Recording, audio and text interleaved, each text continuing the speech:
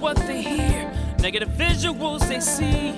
The platforms that you give seem like all there is to be. Media betrays teens as a life not to live. It's a negative.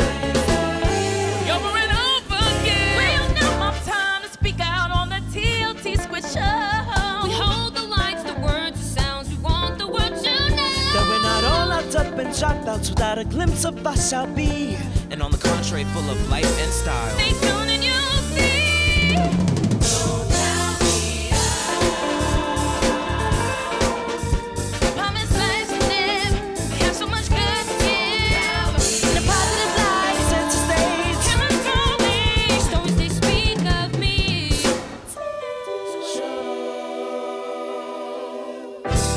Rabbi Marc Schneier.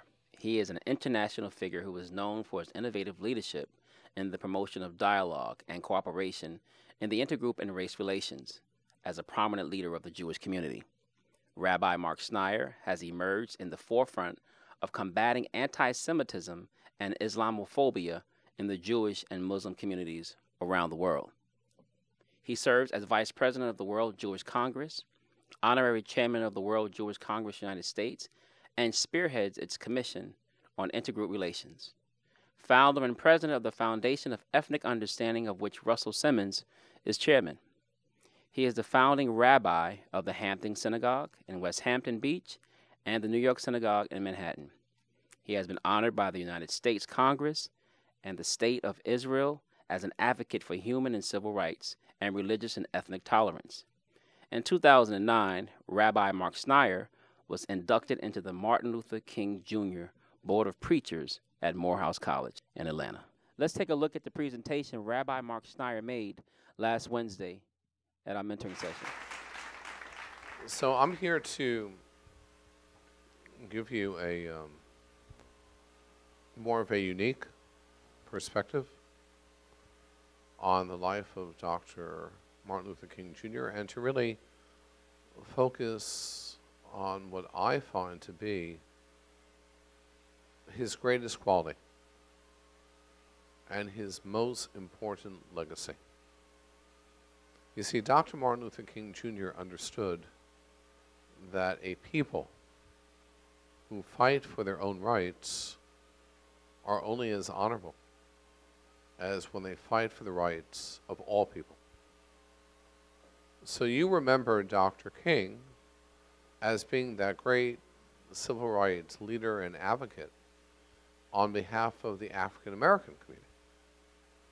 I, as an American Jew, I celebrate Dr. King's life not only for what he did for the African American community, but what he did for others, and particularly what he did for the Jewish community as well.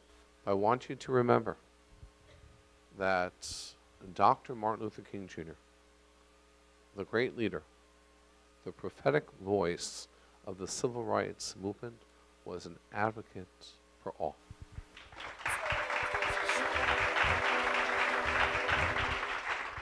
Hey TLT, my name is Peace, and I've got a spoken word piece to share with the rest of y'all, so I hope you enjoy it. There is a man I look to when the sun shines and the rain drops. There is a man I look to in the middle of a winter scenery. I'm talking when it's just me and nobody around me. My friends are imaginary. Because at this point, I'm starting to see a bit more of me. A bit more than me than what I used to see. I used to always see a girl that was so kind, always getting things and smiling because I guess she deserved it. Every time that she would earn things, she was like, well, I worked for it. And I would always smile about my gifts, smile about them, high-five the people, shake their hands and walk away, but that was it. Never once thought about returning half of it. Just half of it. Not even a full profit. I don't even try to gain nothing. I just wanted to have all of it. I didn't think about sharing or returning. So when I saw poverty, I looked at it, smiled, kicked some dirt, and kept walking. I didn't believe in sharing or even giving my thoughts. And I thought, penny for your thought. Well, I'd rather save mine, keep them. They add up to dimes. And dimes add up to quarters, would add up to $50. And then I have $1. And $10 is $100. And $100 to 1,000. So why should I give a penny for your thoughts? But there was a man who boggled my thoughts. This man stood up for what he thought was right, regardless of what it cost. And it cost more than just $1, more than just a dime, more than 10, more than a couple of rhymes. It cost more than applauses and more than some tears. It cost a bullet going through him right here. It cost his life. So his last inhale, exhale was like, and that was it. And he knew what it would cost, but he said, let me tell you something, I've got a dream. And this dream is not about what I will receive, but what we will begin to believe when it's more than just one colored man and an Asian girl standing hand in hand. We're talking unity. We're talking different kind of colors blending so that you can see all the shades of gray. We're talking beauty. Beauty in all its dimensions, so it's not just you or me or her or him, and it's no longer judgment between what we were or what we used to be, but now it's all that we could be. So let's talk about giving. I want to talk about generosity, about this man who stood up for mankind, womankind, and all of humanity. This guy believed in a bit of giving, just a bit of giving, and just a bit of love, and just a bit of hope, blessing, and luck. So now we can smile, hold hands together, and jump, because for once we can start to see what it means to truly give. Thank you.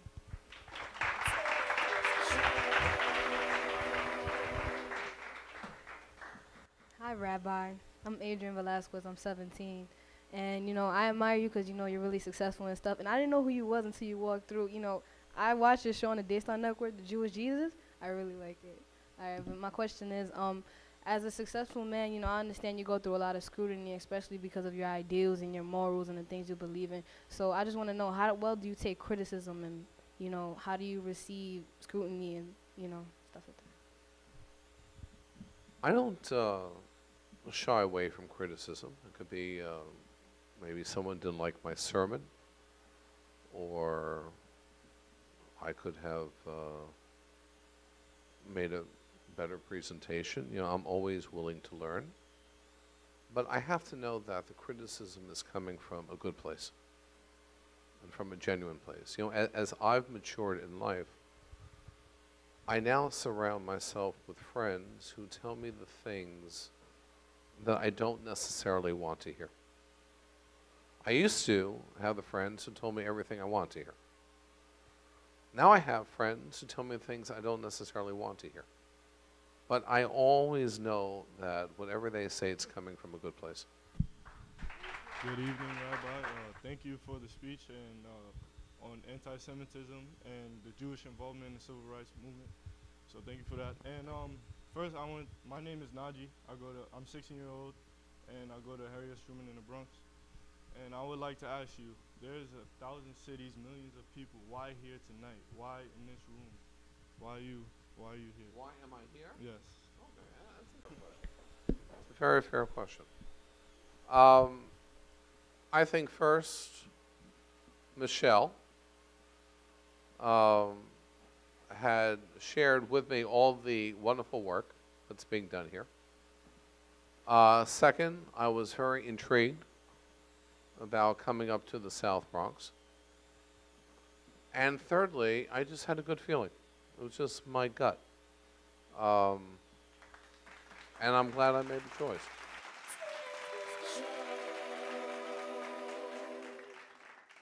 Greetings, my name is Shantasia Pepper. I'm a singer for TLT, and today I'm going to give you some vocal tips on singing from your diaphragm, singing in full voice. What singing in full voice really means is, like I said, singing from your diaphragm, which is having great breath support. So when you sing like this, like when you sing like how I'm going to sing from your throat,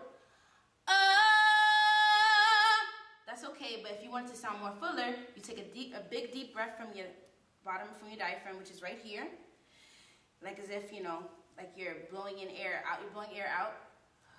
You can use your hand to see if you're blowing air out from your stomach, not from your lungs. Your shoulders shouldn't be up. They should be down. And it should sound like this.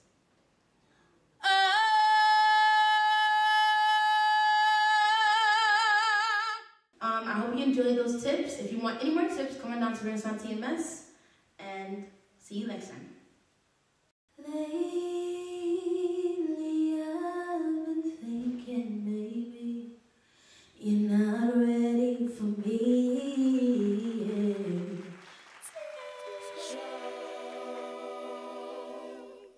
All right, let's give a hand for our in-house guest today, Rabbi Marc Schneier. It's a pleasure having you on the show today. I think we've learned something today. I know it's our first time having a rabbi here at TLT Squared Show, and it's probably your first time actually coming to the South Bronx, definitely conversing with a bunch of teenagers. And I think we've learned that all our teens aren't, hood-wearing, gun-toting, violent, ignorant folk, but we also are people who are very intelligent, law-abiding citizens with something positive to offer society. And we show that today as we conversed on this show. Well, we want to leave you with a positive song, and this song is called I Remember You. And this song goes out to all of our fallen soldiers, but it also goes out to all of our great leaders who have passed away. But I also want to send this song out to all of us who may have lost loved ones, brothers, sisters, due to gang violence, stray bullets. The legacy lingers on. They're never forgotten. And so this song goes out to them and to you. And the song is called I Remember You.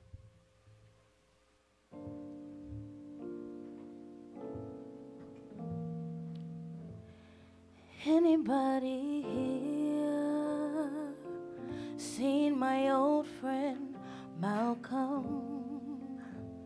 And can you tell me where he's gone? He's helped a lot of people. It seems a good die young. And I looked around and he was gone. Anybody here seen my old friend Rosa? And can you tell me where he's gone? He's helped a lot of people. Seems a good time young. And I looked around and he too was gone. Anybody here seen my old friend Martin? Can you tell me where he's gone? He's helped a lot of people. Seems a good die young. I looked around and he was gone. In this life we all must die. I know this. But your sweet life saved mine. Oh yes it did. You did not die in vain. That's why we hold your name. Your legacy, it lingers on. For many lives you've changed. I remember you. I remember you. I remember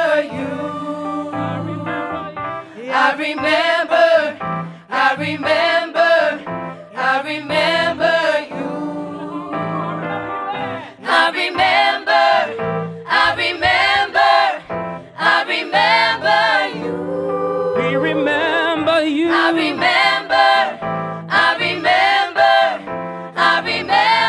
you. I won't forget, no. I won't forget just what you did for me. We just can't forget. I can't forget how you gave just your what life, you did for all your me. sacrifice. We just can't forget. I can't forget just what you did for me. We just won't forget, no. I won't forget just what you did for me. We remember you, come on. I remember you. Your laugh, your smile. I remember all the time that you gave up I for remember us. you. We remember you. I remember you.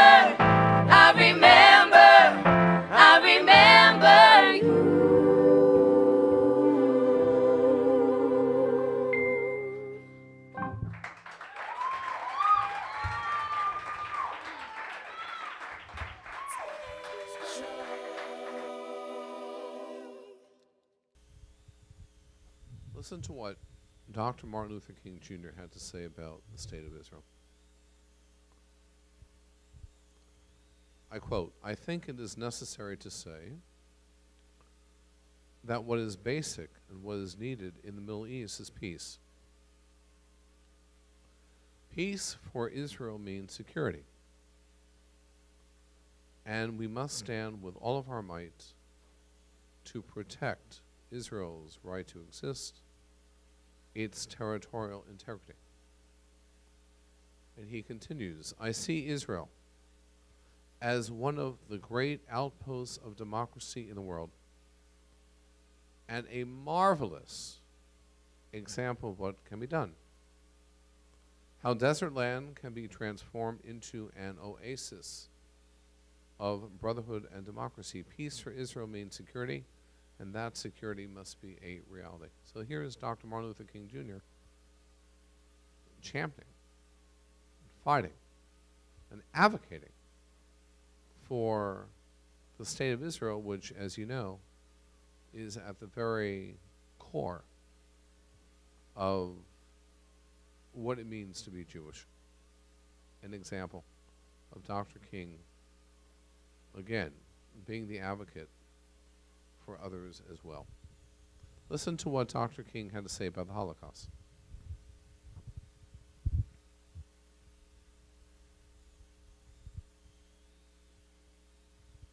Remember, the Holocaust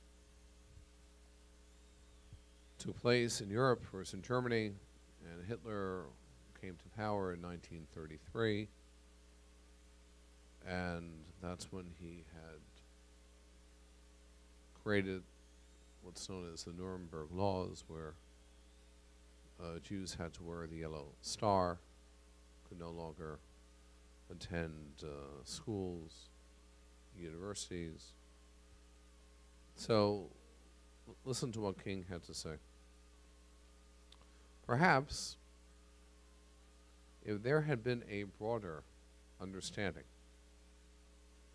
of the uses of nonviolent direct action in Germany, as we do in the south of the United States, when Hitler was rising and consolidating his power, the brutal extermination of 6 million Jews would have been averted. Listen to how powerful this statement is now. King says, if Protestants and Catholics had made the oppression of the Jew their very own oppression, had Protestants and Catholics come into the streets beside the Jew to scrub the sidewalks, had they worn the yellow armbands by the millions, a unique form of mass resistance to the Nazis would have developed. And what Martin Luther King Jr. was advocating, the importance of making the other's oppression your oppression.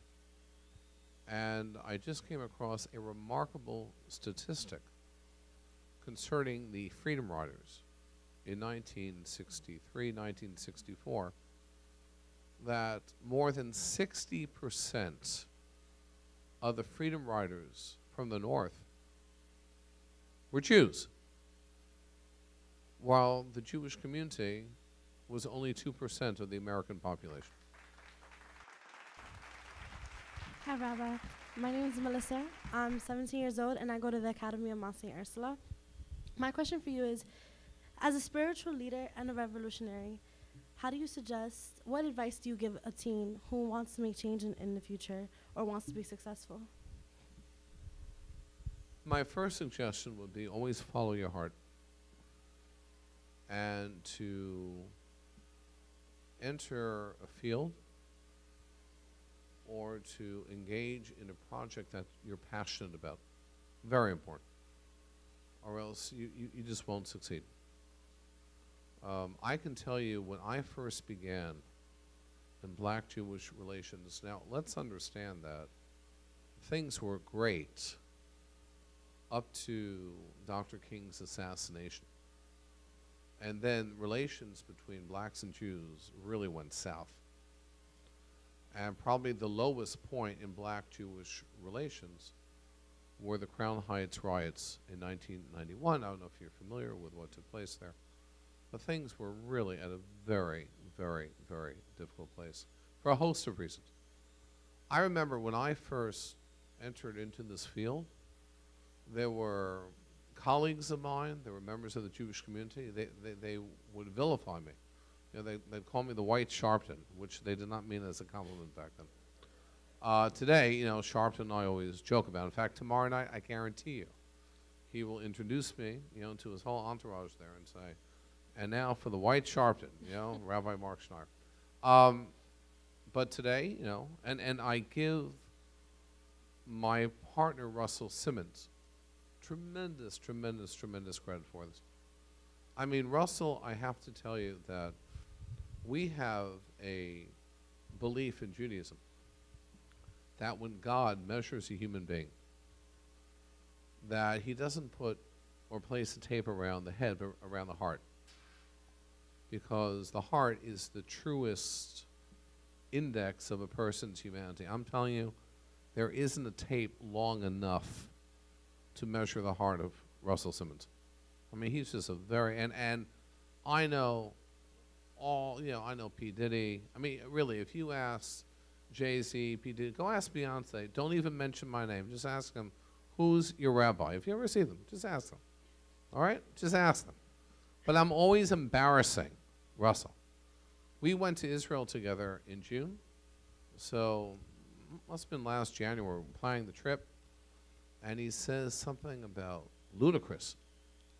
I said, what's so ludicrous about going to Israel? You know, he says, Mark, you know, you're just, you know, and it took me a while to remember, you know, Kanye West, like, you know, think West, not East, you know, West. So he has very much expanded my horizons here. So Russell wrote me the most beautiful note over Christmas, New Year's.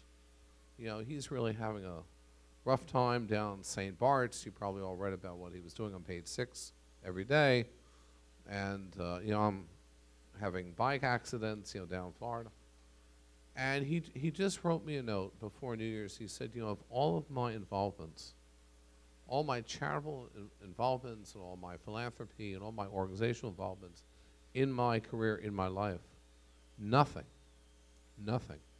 has been more meaningful to me than the work that you and I do together. And it's because it's also his passion. Russell, at the end of the day, he's a yogi. So Russell wants everyone to love each other. He wants everyone, you know, to hold hands. If it was up to Russell Simmons, we would change the name, not the Foundation for Ethnic Understanding, but the Foundation for Ethnic Harmony. Right? He thinks we should all be alike. Now, I don't necessarily agree with that. I think it's impossible to be alike. I think we can still understand one another. I think that's a little more realistic. But that's Russell. But whether it's Russell, myself, and others, if you want to succeed, follow your heart and embrace that. And that will really take you to the promised land. Thank you, Rabbi. My pleasure.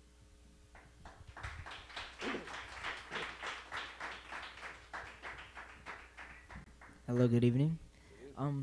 My name is Joseph Castro. I am 15 years old and I attend Talent Unlimited High School. And my question for you is, what did the civil rights movement mean to the Jewish people? The civil rights movement was a wake-up call to the Jewish people. There's probably no other people outside of the African American community here in the States that understands the pain of persecution and oppression. For 2,000 years, since our exile from the land of Israel, we experience the oppression, the coercion, the subjugation, the crusades, the Inquisition, the pogroms, the Holocaust. You know, I can go on and on and on.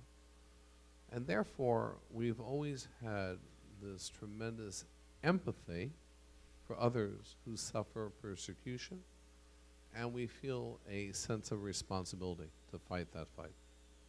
Now, I used to believe that the most important commandment in the Bible, there are 613 commandments, was, and I'm sure we've all been taught this, right? Love thy neighbor as thyself, right? I was wrong. I believe the most important commandment in the Bible is to love the stranger. You see, love thy neighbor is mentioned only once. Love the stranger is mentioned 36 times. And it's really not any great challenge to love thy neighbor. So who is your neighbor? Your neighbor is probably someone who lives, of course, lives in your community. Probably is of the same ethnic or racial background. Your children probably go to the same school. Big deal. Love thy neighbor. The real challenge is to love the stranger.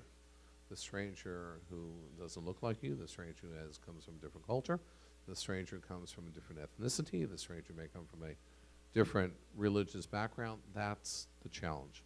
And it's interesting how in the Bible, love the stranger, that commandment, that injunction, we find 36 times. And this is very much at the core of Jewish existence and why we have always been, why we have always responded in a disproportionate manner to other communities. I mentioned before, Freedom Riders. I mean, it's unbelievable. 60% of the Freedom Riders are Jews, while the Jewish community made up only 2% of the American population. But at the same time, I'm not surprised. That has always been our mantra. That has always been our way of thinking. And I know that Dr. Martin Luther King Jr. and the leadership of the civil rights movement at the time were very, very appreciative. You know that the NAACP was founded 102 years ago by Jews, not by African Americans, by Jews.